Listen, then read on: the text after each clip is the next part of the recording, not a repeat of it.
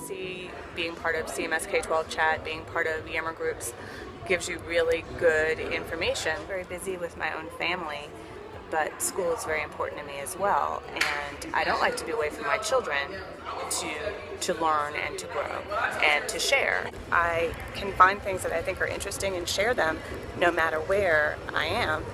And sometimes you think, well, people are busy and maybe they don't have time. The great thing about Twitter is it's 140 characters and you can link to more information. If they want to know, they can click on.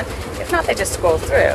Same thing with Yammer. You can join a group that you're interested in. And that way you will only receive the posts about the things that are interesting to you. And that you can learn anywhere, anytime. After you tuck the kids into bed at night, you can learn on the weekend in your jammies. You can learn when you're in the middle of traveling for some other reason. It's worth the wait. There's a line. I can check my Twitter while I stand here. Okay, so that's my flight.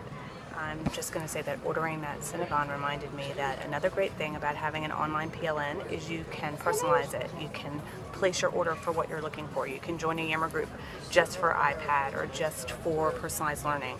And so in a way, you know, just the whole idea of having a PLN is personalized. It used to be that when your district wanted you to learn something, they rolled it out, everybody had to go and listen. And now there's much more of an understanding that although there are some district mandates, and sometimes people find out something that we just all need to use.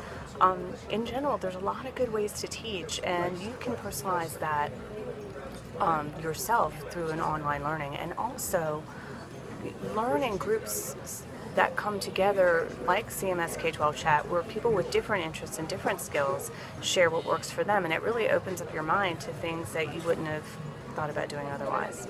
So I got bored. That information is expanding exponentially, and I think that makes some people afraid to even get on, but it's okay because you get on, take a little bit, and live with it, try it, learn, and then come back when you're ready to come back. It's always at your own pace, it always goes at the speed you need. I have no idea what that thing is. I bet if I posted a picture of it on Twitter, I could find out within seconds. You have a much better view of what's happening than you would normally only in your own classroom, only in your own school. And well, that's pretty cool.